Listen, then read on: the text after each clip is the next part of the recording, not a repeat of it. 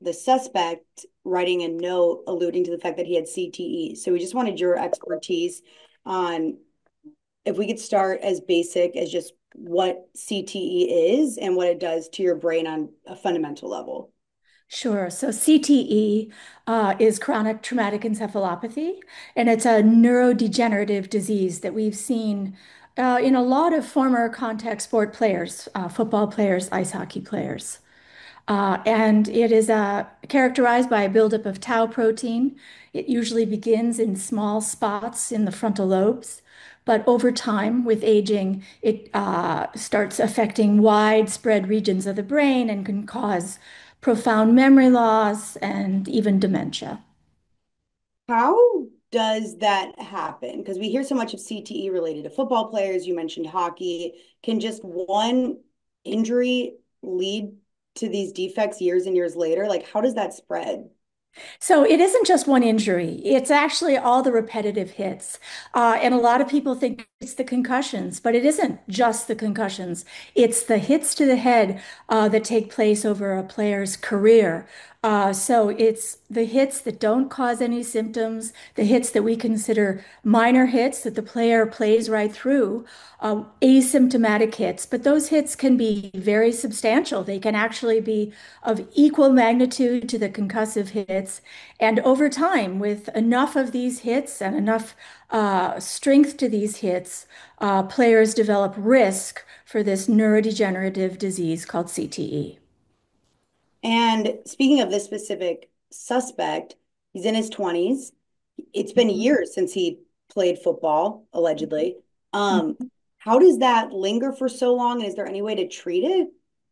Well, there's no way to diagnose CTE with certainty during life, but we know I've described it in teenagers and young adults in their 20s.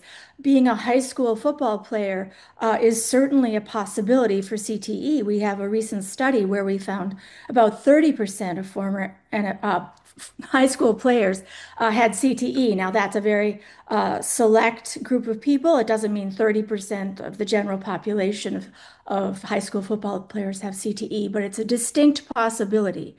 And it is something that is subtle at first. It causes symptoms like irritability, inattention, maybe behavioral changes like aggression or impulsivity, but over time gets worse. So it's very conceivable that a 27-year-old like Shane Tamura could have CTE. It's a possibility.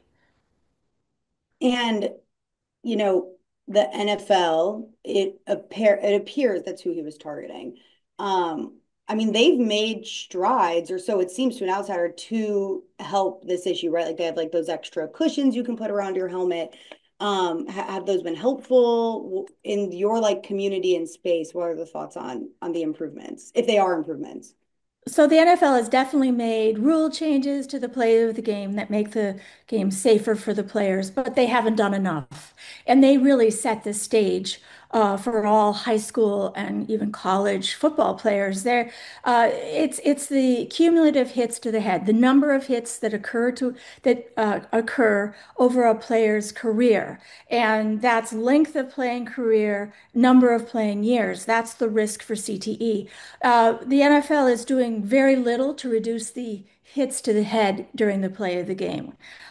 They need to do much more than just the helmet design, which is never going to prevent CTE. It's really rules of play and styles of play, eliminating the hits to the head that occur in practice as well as games, paying attention to the players, monitoring the players for the number of hits they've sustained, and actually keeping track of the players over time.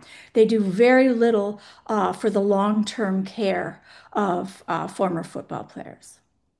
And you spoke about CTE leading to dementia.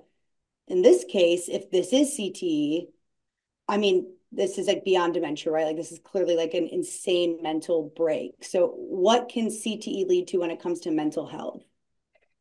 I should point out that this could just be a mental, I should say, could be a mental health issue Sure. unrelated to football. Um, but we have seen individuals with CTE that have had substantial breaks with reality, and it's becoming I hesitate to say a pattern, but it's certainly something we've seen before. There's precedents where a former football player has a break of homicidal violence. And this kind of behavior is obviously something we need to prevent. And I think this is a call, an urgency. It's a call to this public health issue that we really are not addressing in full. We need to understand more about CTE. Players that have issues need to seek medical help, health professionals, and we need to, as a society, need to do much more to prevent CTE, lower the head hits in football and other contact sports, and take care of the players who are suffering. And I am not a scientist, but out of curiosity, I mean, obviously the brain controls everything in our body. Right. Why, some hits over, not some hits, multiple hits over time, how can that lead to such like severe injury where you could have a break with reality? Well, nerve cells are probably being lost with most of these hits. There's tremendous inflammation, there's vascular changes. So even though the hit stops, the injury to the brain persists and it doesn't recover, especially if they're getting repeated hits in a short amount of time. So the brain isn't allowed to recover, and it sets up a situation where there's a vicious cycle inside the brain where you've got inflammation, vascular change, changes to the nerve cells, and eventually tau deposition, which goes on even though the hits to the head have stopped. Very interesting. Professor, anything I may have missed, anything you would like to mention? Again, not a scientist, so any questions I didn't ask? Well, I just think this is an urgent call for us to do something as a society about the risk for CTE that's experienced by amateur contact sport players. It's not just the professional athletes, it's the high school players and the college players who are also at risk, and that's where we need to address the real changes in the games. Well, thank you. Thank you so much for your time.